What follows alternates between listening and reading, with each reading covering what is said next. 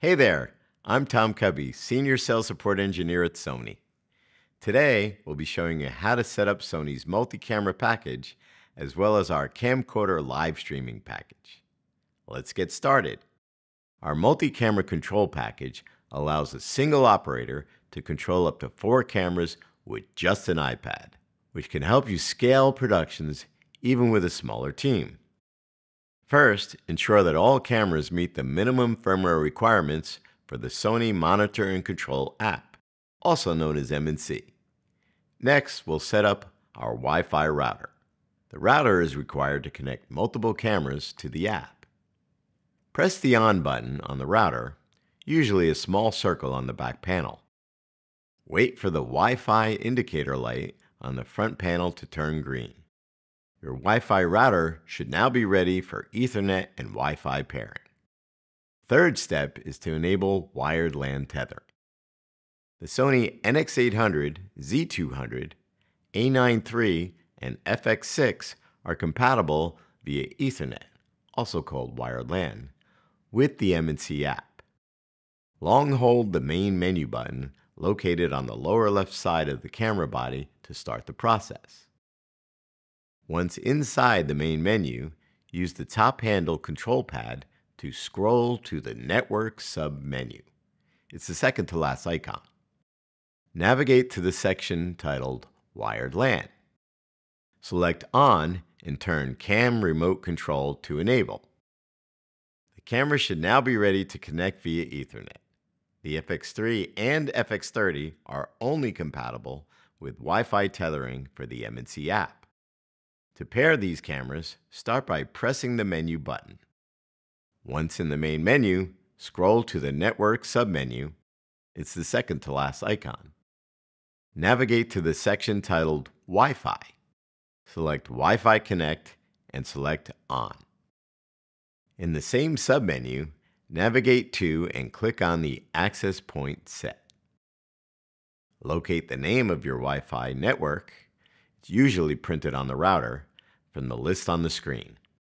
Select your Wi-Fi router name, then press OK. A circle check mark should appear next to the name of your selected router. Your camera is now ready to pair with the M&C app. Now that our cameras are configured, let's plug everything in. Attach one end of each Ethernet cable directly into the wired LAN connection of the NX800 or Z200 and one end into the router. For the Sony FX6, you'll need to use the USB-C to Ethernet adapter. Using a USB-C to Ethernet adapter, connect your iPad to the router. All cameras are now ready for pairing inside the M&C app. Open the app. On the top right bar of the screen, ensure that the multi-camera monitoring toggle is turned on. Your camera should start to appear on the screen. This may take several moments to complete. For cameras connected via wired LAN, press the Connect button to pair. For cameras connected via Wi-Fi tethering, navigate to the menu of the Wi-Fi tether device, navigate to the Network section, and select the first submenu titled Connect PC Remote. Select the PC Remote function and turn PC Remote to On. Then click Pairing. On your iPad, click the Connect button again. On your camera screen, the name of your device will appear. And that's it. You can now control all 4 cameras at once. To learn more about the M&C setup and its use cases, check out our overview video.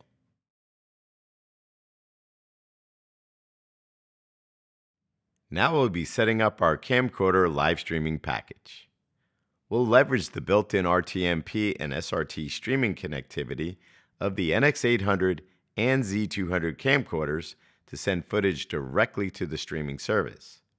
For this assembly, you'll need the following items: one Sony NX800 or Z200 camcorder, one USB-C to USB-C cable, one Sony PDT FP1, one SIM card, and a streaming service with an RTMP stream key and URL.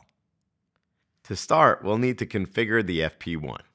This device is 5G capable and can serve as a hotspot or provide cellular data for any camera to connect to. While both the NX800 and Z200 have built-in streaming capabilities, they still require a network connection, which the FP1 will provide in this case. First, insert a SIM card into the removable SIM card tray on the lower left side of the device. Navigate to the settings on the device. Under Network and Internet, verify that the carrier of your SIM card is listed and the status icon reads Connected 5G. Your FP1 should now be ready to share internet data with the camcorder. Next, connect a USB-C to USB-C cable to the port on the camera. Connect the other end into the USB-C port on the FP1. You must use the data transfer port, not the charging port. On your FP1, navigate to the Hotspot and Tethering section, go to Settings, then Network and Internet. Press the USB tethering toggle to turn it on. Go back to the main settings page and navigate to the camera wired connection page. Ensure that the tethering mode is toggled on. If it's off, turn it on and return to step 2. On your camcorder, navigate to Settings, then Network, then USB tethering, and select On, and set the camera remote control to enable. Navigate to Stream and turn on. Now we'll start a live stream and get credentials to connect our camcorder. Navigate to your streaming service of choice. Start a stream and locate the RTMP stream key and RTMP stream URL. Copy these down somewhere for the next step. Open the M&C app on the FP1 and connect to the Connect tab. Under the Connection Method drop-down menu, select Tethering USB. When your camera appears below, press the Connect button.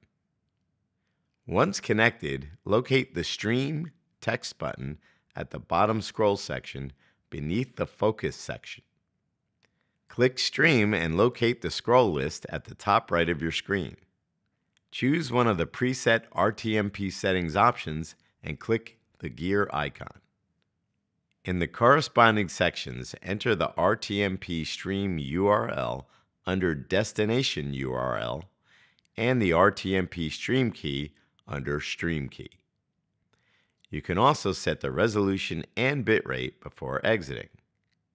Finally, navigate back to your streaming platform. You should see a live video feed from your camcorder. You may need to refresh the web page to load the video feed.